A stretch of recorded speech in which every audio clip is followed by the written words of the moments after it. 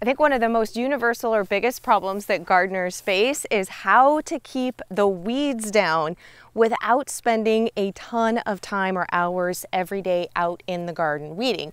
Now, sometimes I will confess, I will find weeding a little bit therapeutic, but when you have a lot of square footage and you're growing a huge garden, I don't find it that therapeutic or that I need that much therapy for hours every day. So over the past 20 plus years that we've had a garden, and that's while both me and my husband work full time, we found quite a few different strategies to help keep the weeds at bay, or at least the time that we're weeding, hands-on time at minimum. And so over the years, we use several different methods. And I have to tell you that no matter what, you are still going to be spending some time weeding. So just prepare your heart. There is no magic secret that means you will never have to weed again. But you can definitely spend less time doing it. And one of the things, so this section of the garden has not been weeded in over 4 weeks, just to give you a little bit of reference for what you're looking at. So no matter what, we always come through and end up weeding right around the plants. And you can see these weeds are pretty large. And so the soil is pretty loose. We don't have compacted soil. We have pretty good, actually, soil. So these pull out really easy. If you have compacted soil and you let these weeds get really big, the larger the root system, the harder it is to pull them out by hand.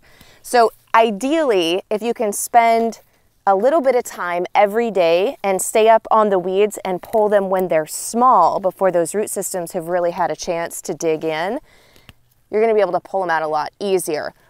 But around the plants, and especially for things in the onion family, they do not like to compete with weeds. So it's really best if you can keep weeded right around them.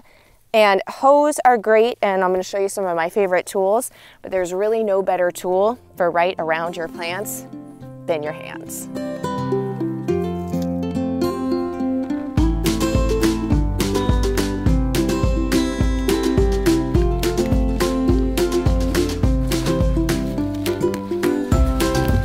So don't worry, I'm not going to have you weeding by hand the entire time, but it really is best around plants. Now next, we've got one of my other favorite garden tools, which is a hoe.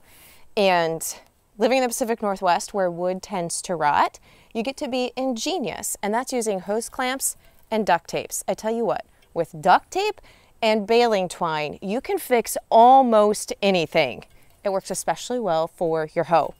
Now the hoe works best though, I keep trying to tell my teenage son this, when the weeds are pretty small. So you can see there's a lot of weeds here, but they're really small. And the reason for that is these do not have a large root system yet. So when I go like this, I'm pulling up the entire weed and I'm not leaving it in the ground. So as long as your weeds are small, like these are a little bit bigger. And so when I go like this, they will just continue to grow unless I can totally get their entire root system pulled all the way up, which we're gonna go with that.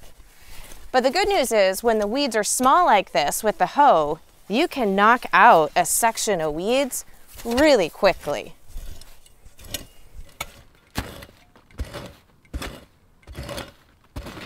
Now, one of the great things about planting all of your squash, so I've got my zucchini here, my summer squash, and then my winter squash, is as these vine out, they actually secrete a chemical or a compound that helps to inhibit weed growth. So that's why once they become established and you really start to look in there, there's a few weeds that I'll have to go through and pull by hand down in here. But especially like with the pumpkins and stuff where they're vining out quite a bit, spaghetti squash, etc., you don't get very much weed growth once they begin to vine out. So I like to plant mine together in clumps like this because that way I have less weeding to do in that area where they're vining, and I can, whatever I do need to do, and as you can see, it was mainly where they hadn't vined into this area yet, I can do quickly with my hoe. But for these larger weeds, the hoe does not work, because you'll kind of pull some of them up and the dirt back a little bit, which is what my son likes to do because he finds it much easier to hoe than try to pull them out by hand. But you'll go through this section, and so you can see it kind of looks like it's weeded as I'm doing this, But you'll find you'll come back in just a few days and a lot of them will have perked right back up and started growing again because their root went too far down and we didn't get them all the way eradicated. So for these larger sections, I don't use the hoe and I don't weed by hand. That's where I like to pull out the big guns in the garden. Okay, so here we have the big guns. And some of you asked if I would do a cold start on this, meaning this has not been started and it hasn't been ran at all today. We're in the middle of August, but believe it or not, our overnight lows are still in the 50-degree mark right now. And so obviously it's not super cold, but the engine's been outside the whole time down in the 50 degrees. So it really is easy to start these BCS tractors. The engines are really great. So when we're doing a cold start like we are right now, we're gonna make sure that we put the choke on. So this is the choke is on and I just turned the fuel on as well. So then here we go, it's a pull start. So we're gonna do one pull and it will probably not start the very first pull. I lied, it started. So, choke off, it's ready to run.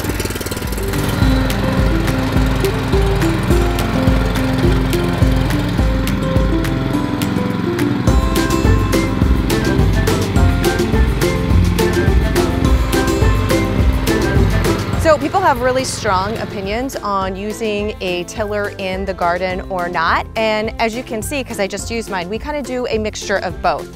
So I till up these edges here where we're not planting, but it helps to keep the grass from our lawn from encroaching in. And you can see, I have if you're curious about, we use a weed burner. We actually use one of those big flamethrowers, and we burn back these weeds in the early part of the summer and springtime, usually about twice. And that does help keep them down from around this fence line. I'll link to the video so you can watch and see how we do that earlier in the year if you're curious. So we really just use the tiller to do a rough where you can see I just went through basically one pass each side, and that chops up the weeds, it chops up a lot of the organic matter, and then it will compost down back into the soil. But we just do this on the outside where we're not really planting here anyway. It's kind of like on the border.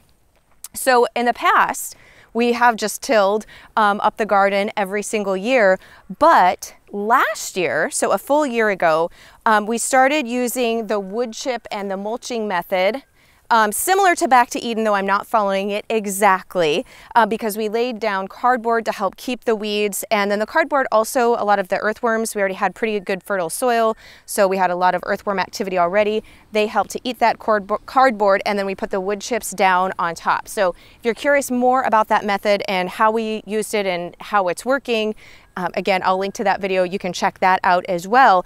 But that's the other method that we use with the weeds, though there are still weeds that come through. And so that's using, you can use some straw here where I had around the garlic that just was pulled out and harvested. And then you can see the wood chips throughout here. So those are all of the different methods that we use, but really just staying on top of it. I know most of us don't have, 2 to 3 hours span where we can go out and weed. So for me, I found that if I can spend, 15, 20 minutes in the morning and just doing a section, and then each day just kind of move and do a section, it's a lot easier. And when those weeds are small, like you can tell, you can use the hoe, you can pull those out really quickly.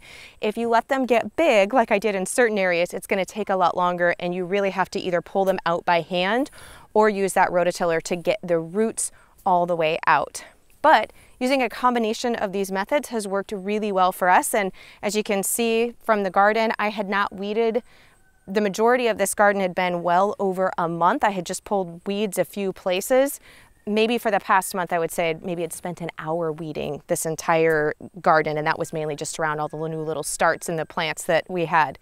So you can check out my How to Grow Vegetables at Home playlist and learn more about growing your vegetables with less work and increased harvest.